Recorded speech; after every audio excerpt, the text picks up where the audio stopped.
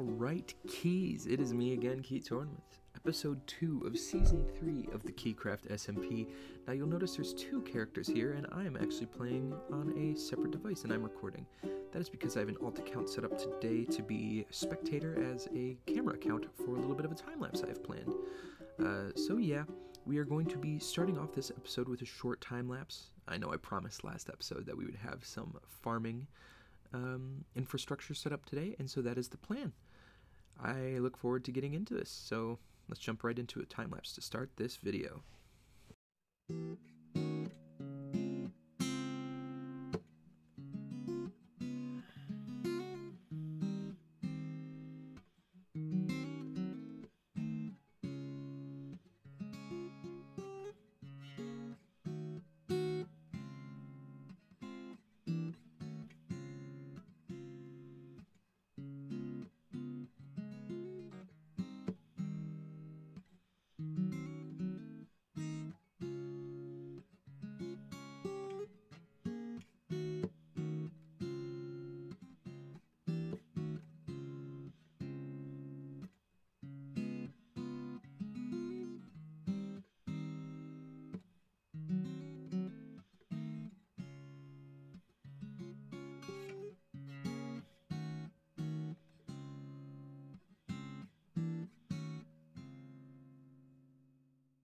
So in this episode, we're planning on starting construction on a nice farm area, and I want that to feel connected to the village that we have established, so I've built this road.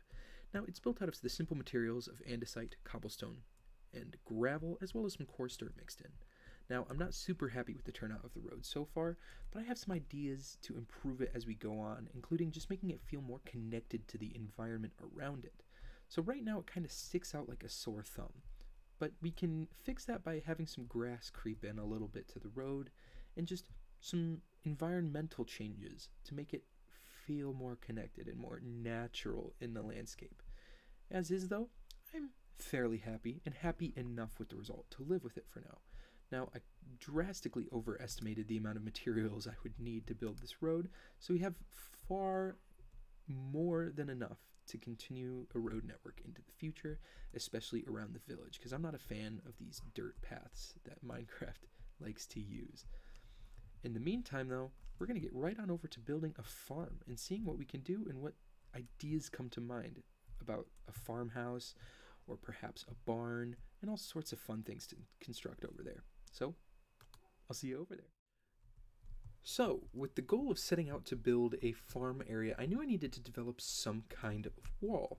And so this is the first version I came up with. I had torches on sticks, this double-wide dark oak stripped thing going with a trapdoor here to kind of cover up the top of the log. And I thought, well, this kind of looks lame, especially when I stringed it all in a row. So I added a lantern instead of a torch, but I thought, I'm still not a huge fan. Well, what I eventually ended up settling on was this, and I'm really proud of the result. So instead of having the fence posts on top of the log, I just cut it out and put it over and have these nice little lanterns hanging.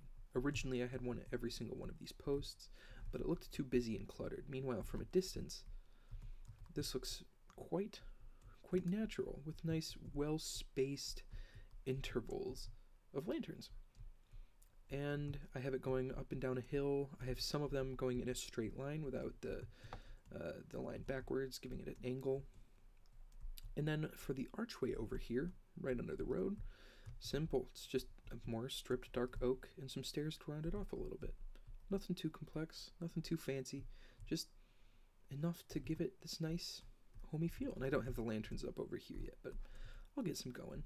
And so this is the start of the farm. I want people to come around this bend, around the hill here, and just feel like this is nice and welcoming.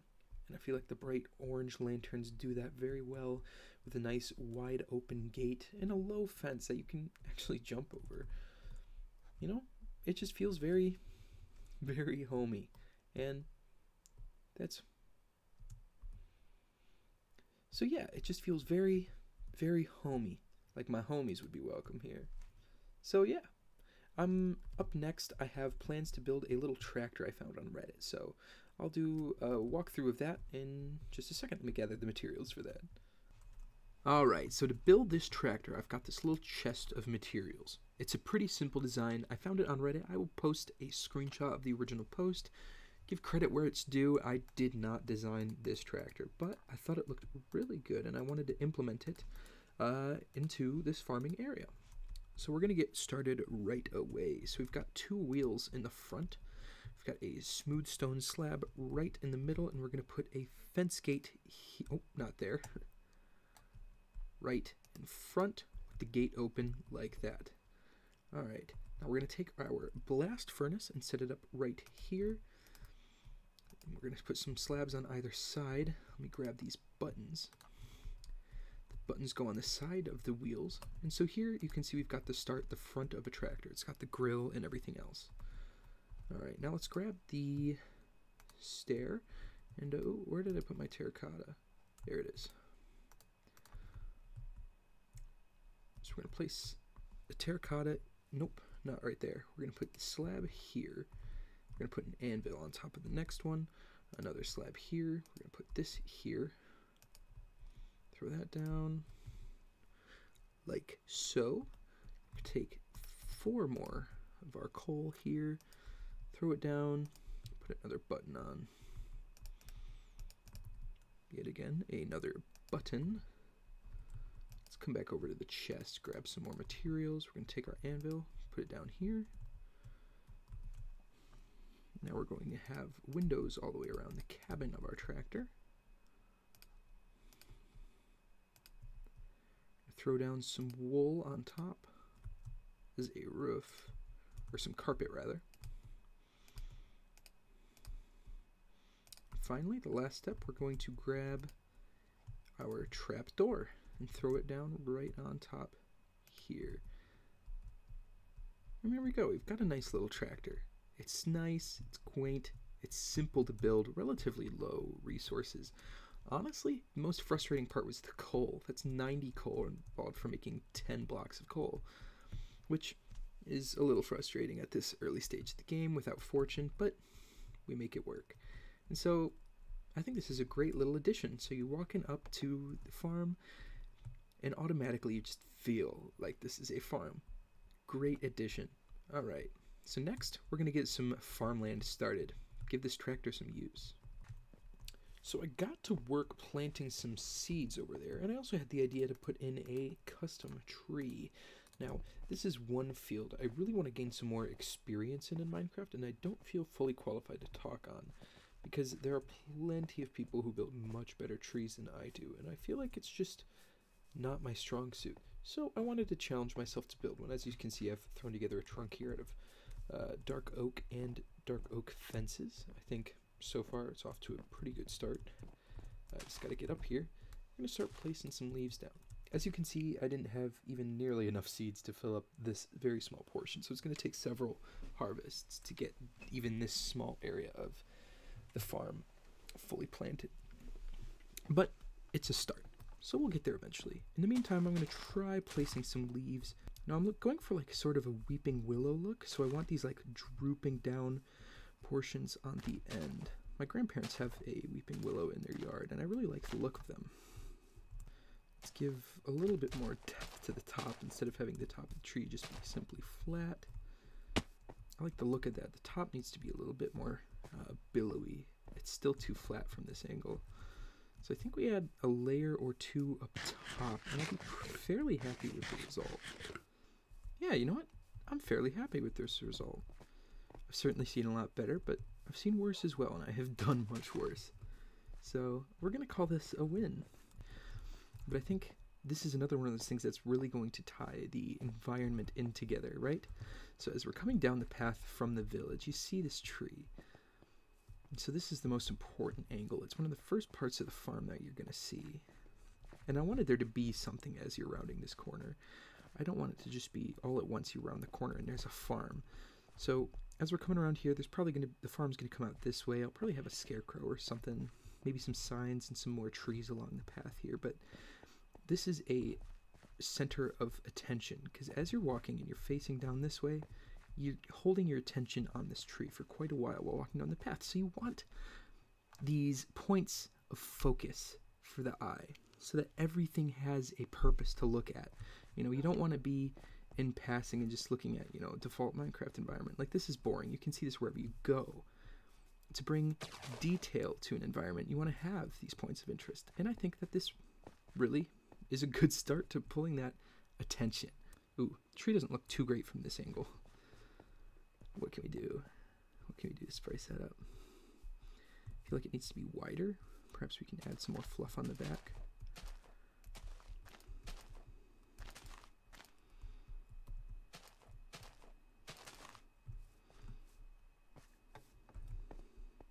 That looks better already. It was just too narrow.